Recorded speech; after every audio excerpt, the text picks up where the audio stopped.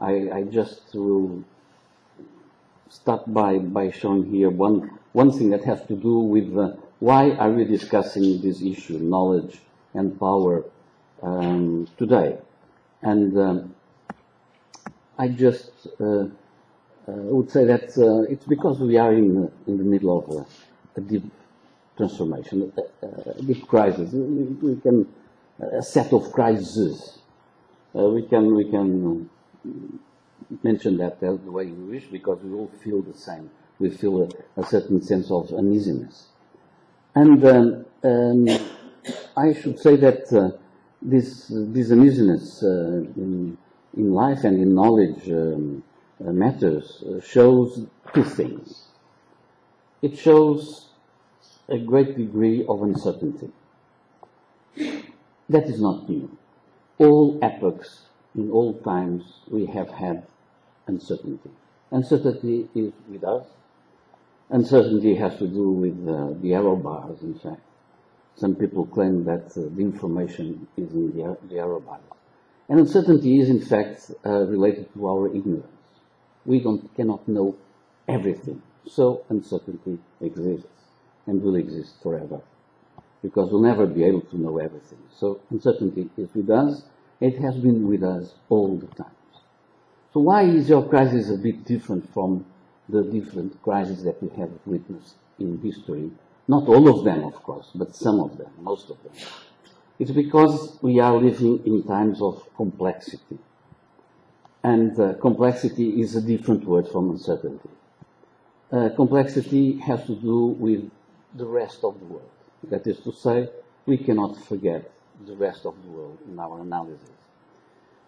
This is not new. There were other periods in history where complexity arose, but some other periods were not complex to this extent, where we had very good theories which explained everything.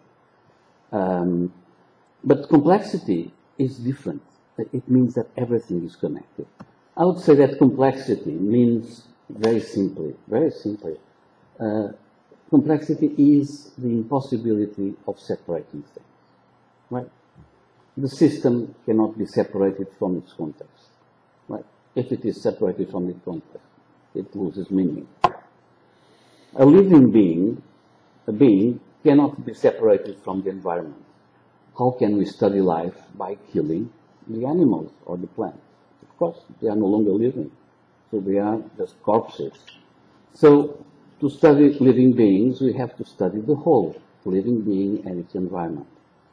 And also the object from the measuring instrument. So, in fact, what complexity means is that we cannot separate, end separation. And this, for some centuries, is rather new, and it makes us uneasy, a sense of uneasiness. The impossibility of separation means that everything is connected. In social sciences, we translate this by saying that everything is interdependent.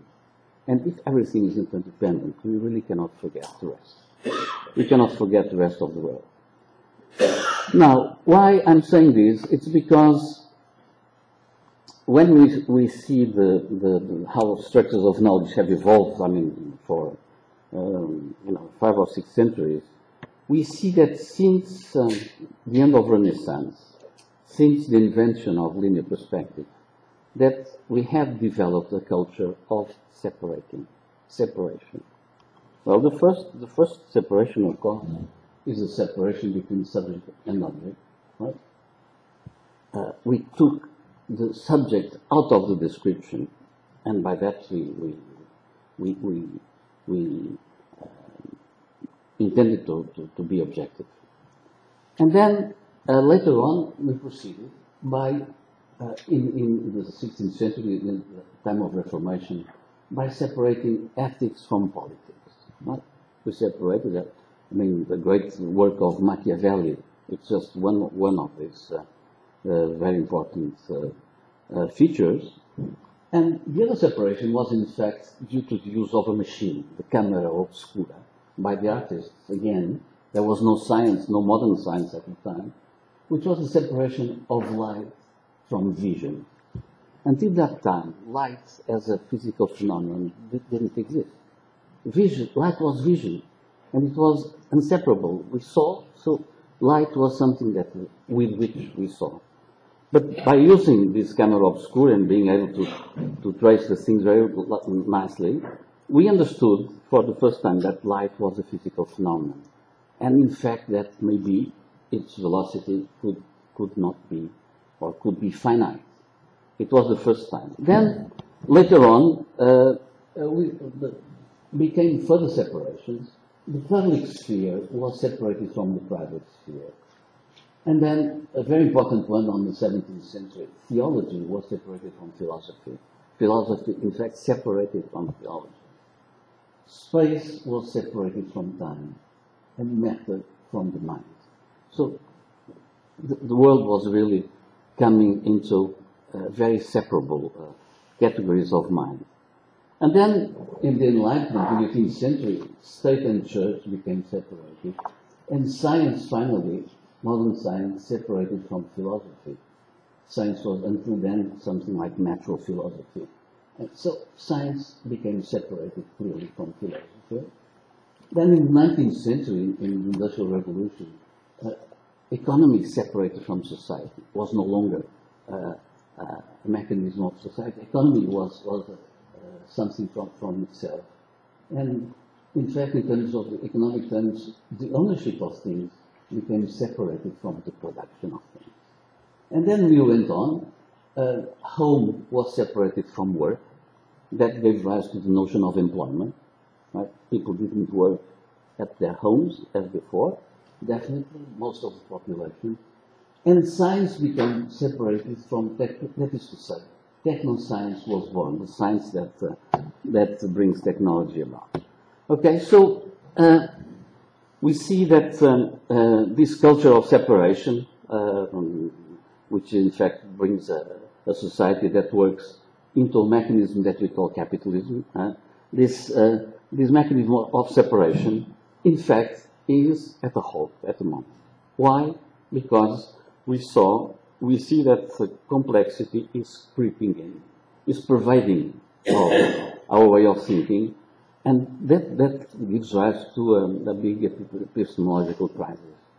Because if complexity is in, we cannot separate no longer things, and all this structure begins to crumble. 0 minutes, okay.